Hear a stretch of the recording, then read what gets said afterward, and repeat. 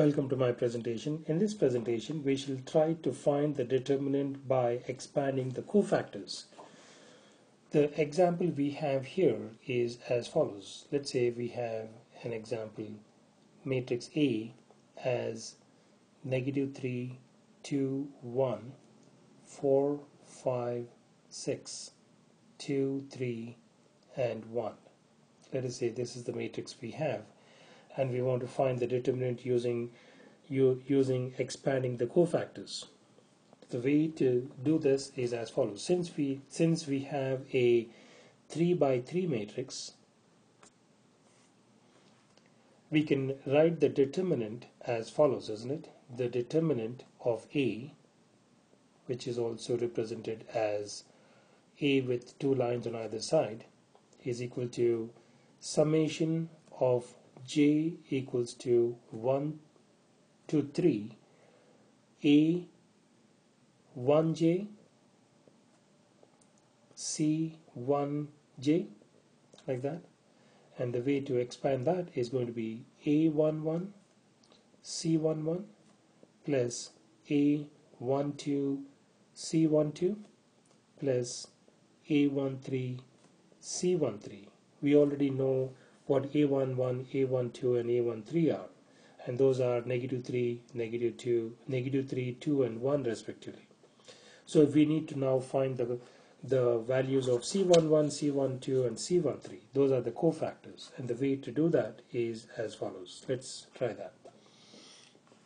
So C11, the value of C11 is going to be -1 raised to the power of I plus j, which is in this case is going to be 1 plus 1, M11, the minor M11, and the way to write that is as follows: -1 raised to the power of 2, and then M11 we can write that as follows, isn't it?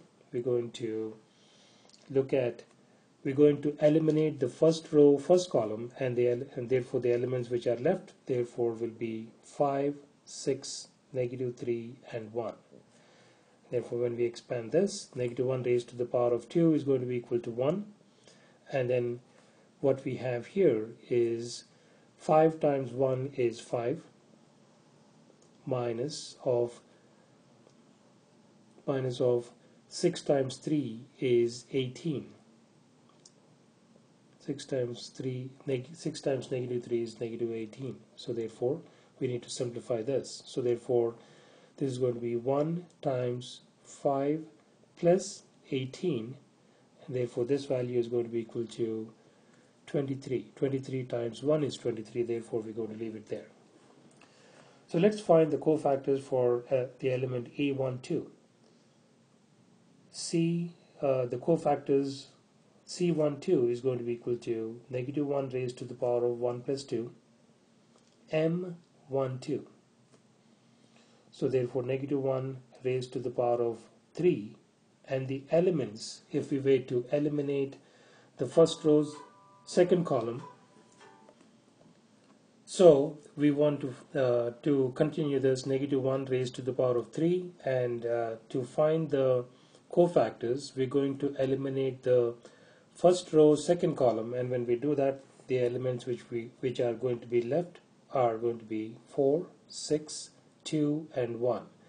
And once we find the determinant of this, that is going to come out as follows: -1 raised to the power of 3 is going to be -1, and then 4, when we multiply the elements along the major diagonal, 4 times 1 is 4, minus the elements along the minor diagonal, when we multiply them, 6 times 2 is going to be equal to 12.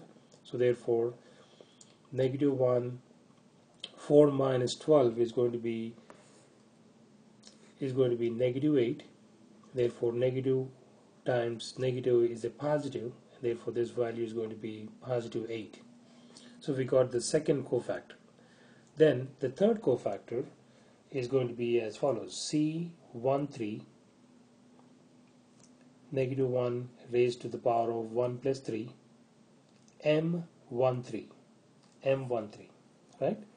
And therefore, in this case, we're going to the way we need to expand it is as follows: negative 1 raised to the power of 4, 3 plus 1 is 4, and then the elements in here we need to pick are as follows. We're going to eliminate the first row, third column, and the elements which are left are 4, 5, 2, and negative 3.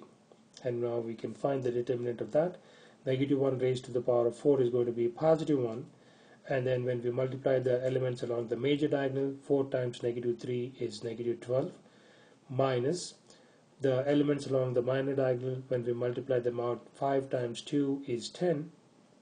Therefore, we have 1 times negative 12 plus negative 10, that is going to be negative 22, and therefore 1 times negative 22 is negative 22, and therefore now we need to find the determinant, and according to what we've written down here, this is the determinant. We need to put all of that together, and when we do that, this is the way it's going to come out. The determinant of A is going to be equal to A11, let me write that one more time, A11 C11 plus A12 C12 plus A13 C13. Therefore, A11 is negative 3, and then C11 is 23 from what we found just now, plus A12 is going to be equal to 2, and then C12, the value is going to be positive 8, like that, which we just found, plus A13, the value is 1, and then the value of C13 is negative 22.